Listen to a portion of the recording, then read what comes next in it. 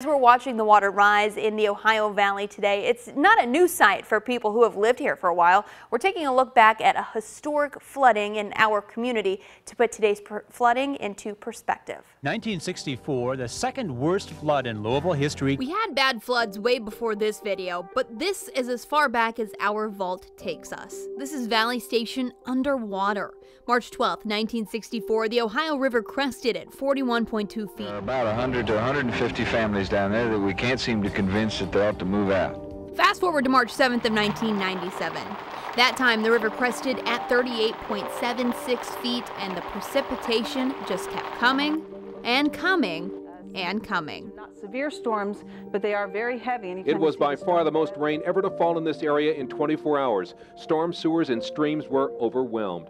Okolona and Fairdale were particularly hard hit, neighbors grabbing their bags, their pets, and each other to get out. It gave me the choice, get out now or suffer the consequences, because it was getting so deep back in the trailer park. I live like right next to the Gene Snyder, so they pulled me out.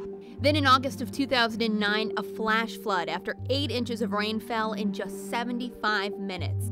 The northwestern part of Louisville was the hardest hit, and Churchill Downs was underwater.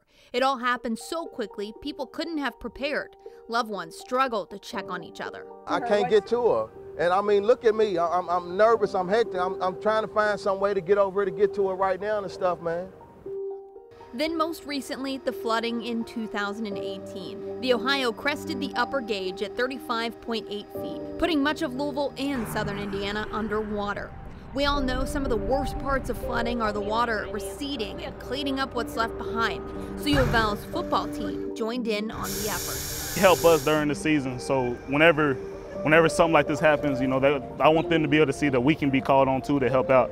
Looking at this drone video from Thursday morning, we're not reaching those levels. The upper is about 27 feet right now and is expected to crest just over 29 this weekend.